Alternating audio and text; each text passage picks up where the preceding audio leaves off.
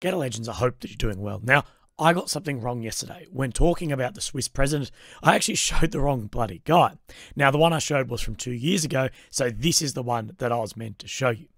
Now, there are some very high expectations about upcoming offensives from both sides. And I found an opinion piece from a popular Ukrainian officer online that I think that you'll find interesting. Now, no matter what side of the fence you're on with this war, and wherever you see this war ending, there is a long, long way to go of any outcome. Now it says, although my views may differ from those of government officials, I'd like to express some cautionary thoughts regarding the upcoming offensive. While I remain hopeful and committed to achieving victory, I believe it's important to temper our expectations and avoid the assumptions that the war will end quickly as a result of one counteroffensive, a realistic approach that takes into account the challenges that we might face. Even though Ukraine has received substantial support from the West, it's still only enough to sustain a few large offensives. Even if Ukraine successfully clears the entire southern region, it won't necessarily resolve the ongoing issues with Donbass or Crimea. The fall of one area doesn't guarantee the fall of another. It is important to recognise that the Russian forces are actively preparing for the upcoming counteroffensive, and we shouldn't underestimate their capabilities. Rather than making optimistic statements about how the war will end soon, it's more realistic to be prepared for a potentially prolonged conflict.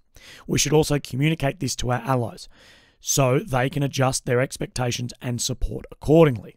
While I remain hopeful and committed to achieving victory, I believe it's important to temper our expectations and avoid the assumption that the war will end quickly as a result of this counteroffensive.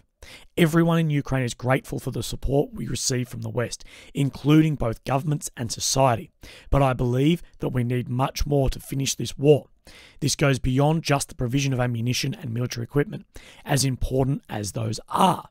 In addition to expanding training programs, we must prioritise efforts to improve our command and control structure.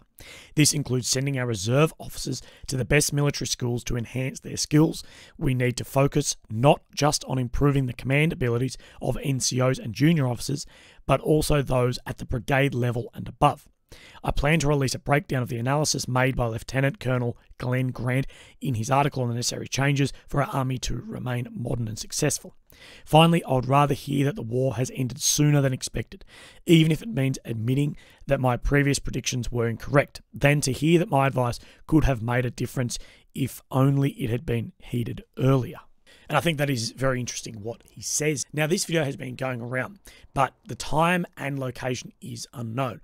But the way it's being reported is a volunteer soldier from New Zealand storms a Russian position and detains a man in a basement. After a few seconds, the detainee recognises him and screams "Nova New Zealand."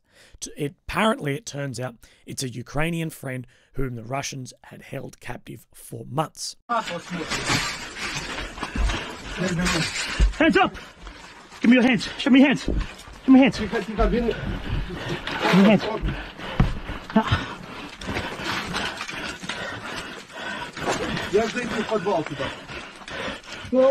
Shut up!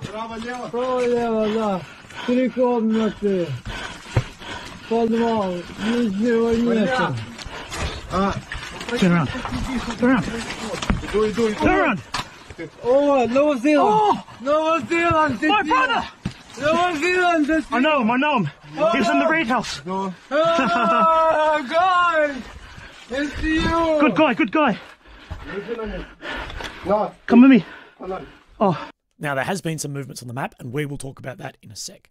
But my question is, what's Qatar doing? Now, the Stockholm International Peace Research Institute, or SIPRI, has released yesterday that Ukraine was the third largest importer of arms in 2022, as Western weapons have flowed into the country. But interestingly, topping the list was Qatar, a country with just under 2.7 million people, with the US having the majority of import into the Middle East, followed by France, but then Russia, although Russia's export influence has been dropping over the past years. Also, Chinese leader Xi Jinping has a meeting with Putin in Moscow, potentially as early as next week. Now, it's being reported that following this meeting, then he plans to speak with Zelensky online. The Wall Street Journal has written, the first conversation between the Chinese and Ukrainian leaders since the beginning of Russia's full-scale invasion is expected to occur online. Now, according to Wall Street Journal, Xi's visit to Russia and potential talk with Zelensky reflect Beijing's desire to become more involved in mediating an end to Russia's war against Ukraine. Now, within the last month, Beijing has released a 12-point peace plan, which was heavily criticised when it failed to talk about the return of 2014 borders. Although we do know that US officials have expressed fears publicly about China supplying arms to Russia, and that China has not publicly denounced Russia's invasion of Ukraine. And China has accused the West of weaponizing sanctions. Now, what we do know is that if China get involved lethally, the international nature and effect of this conflict definitely steps up more than a notch. Now, onto the maps. My friend writes to me, Russian forces are trying to pincer both Avdiivka and Bakhmut in the north and south. And Avdiivka is nearly under isolation like Bakhmut. So let's look at those areas. So, as always on the map, we're on the deep state map. We have Ukraine, capital of Kyiv, Romania, Poland, Belarus, and Russia around here. The red being ground Russia has taken since 2022, and the maroony purple since 2014. And in here we see Bakhmut, somewhere we are familiar with, that we've talked about a lot, and we will talk about more movements in this area in a sec. And then just to the south, we have Avdiivka. Now, Avdiivka has a border down here, which is from 2014, which has not actually pushed across during this second invasion. And if we have a look on the ISW map, you'll see Bakhmut is telling a similar story here about that sort of isolation and potential pincer.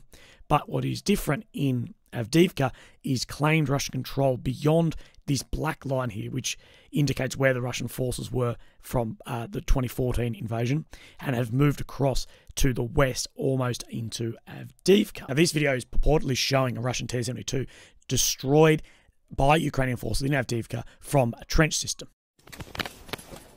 Опа, опа, опа, що це воно горить? Горить! Підарський танчик. А? Героям слава! Підвили підари там валяються, здохли нахуй. Шлюха, бази! Now, a friend also says in Bakhmut, Russian forces are trying to push towards the canal in Orakovo-Valaskivka, and in the south, trying to outflank Ukrainian forces towards Stopochki. So let's have a look at these areas and what is happening. So the first time he talks about is Orakovo-Valaskivka, which I'm sure I'm pronouncing well wrong, but he's talking about these systems in here, these canals. So if we have a look on the satellite, maybe this will tell a better photo. These canals in here that Russia is pushing towards these and is trying to outflank on the south in the direction of Stopochki, trying to outflank maybe a potential counteroffensive from the Ukrainians.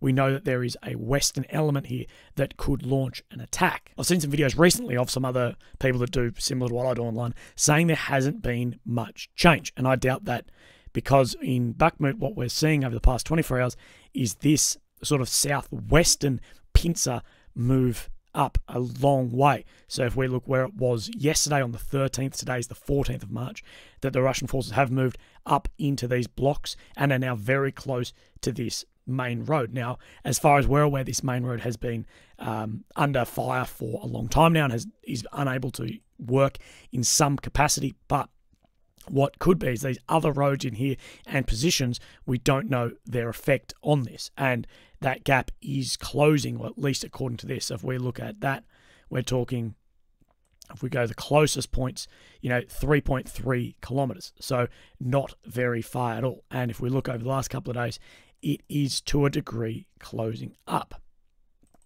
And we've also seen in the north, near where my friend was talking about Russia trying to take into these canals, we have seen a major movement over the past, say 48 hours in that direction. So they've gone from just down this road to now ballooning out. And what does the ISW show in similar to that? If we move back up to Bakhmut, it's showing somewhat that they're further down this road, I believe, or maybe very similar. So if we take where it turns right, then left. So the ISW is showing maybe more up into here, near Mankivka here, but it's showing this same sort of ballooning effect, at least under claimed control. Now, what we will do, as always, is compare the deep state map to the Rybar map. As we know, some of these have some different bits and pieces. So Where we're looking is Bakhmut, and it is showing a very similar picture. And if we look where this sort of spur has come out over the past 24 hours onto this road, it is very similar on the Rybar map, and this sort of deep entrench where the Ukrainian forces are in here, and almost getting a small pincer from here as well. But to the north, it is showing a similar picture as well, although it will show more ground taken up here on the Rybar map. But it is very interesting to look at both of these and compare them as we go, as these have been in the last months very, very similar. What other movements have we seen? We did see Russia to the west of Kremenar take some more ground in the past 48 hours, so there's a bit of balloon here and then a little spire further out. As we know, these areas through here have been a massive front for both Ukraine and Russian offensives. And what about in Avdiivka? Have we seen any major movements? So we're back on the 12th of March to the 13th. We've seen some small to the northeast and maybe just some small to the due north. But other than that, no other major moves on the maps. Now, both the US and UK have announced massive increases in their defence spending, with the UK announcing a $6 billion increase to replenish ammunition stocks, modernise nuclear capabilities, and fund the next phase of AUKUS submarines, which I'll talk about in a little bit in another video because that affects the Australian submarines. In the Reuters report, President Joe Biden had the biggest peacetime of US defence budget request of $886 billion. Now, this will also include a 5.2% pay rise for troops and the largest allocation on record for research and development. Now, with Russia's war in Ukraine spurring demand for more spending on munitions, the total amount for 2024 and the budget proposal is $28 billion more than last year's $858 billion. Now, this comes after the Deputy US Defense Secretary Kathleen Hicks said on Monday, "Our greatest measure of success, and the one we use around here most often, is to make sure the PRC, the People's Republic of China, leadership wakes up every day, considers the risks of aggression, and concludes today is not the day." Now, that's all I've got for you guys today. I hope you're doing well and looking after yourself, and I'll speak to you soon. So thank you very much. Bye-bye.